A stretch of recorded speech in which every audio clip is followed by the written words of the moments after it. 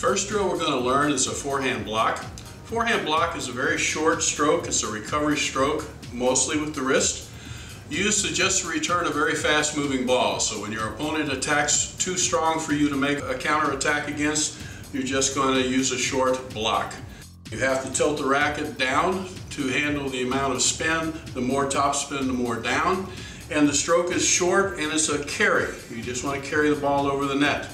It can be effective because it's going to return the ball quicker to the opponent than they expect.